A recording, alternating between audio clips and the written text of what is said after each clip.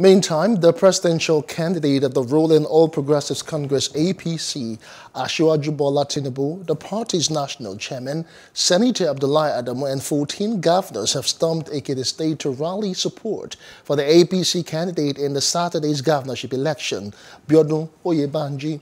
At the campaign rally, where the party's national secretary, Yola Omishore, ex-Osun State Governor Chief Bisi Akode, members of the A.P.C National Working Committee, members of the National Assembly, and ministers among other leaders of the party.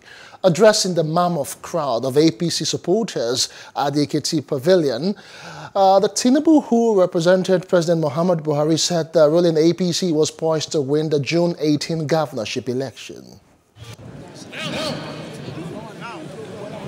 He said he would keep his promise. He's a man of integrity, honor.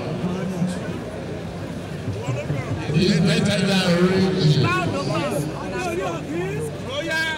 He is going to send to the south the next presidency of Nigeria.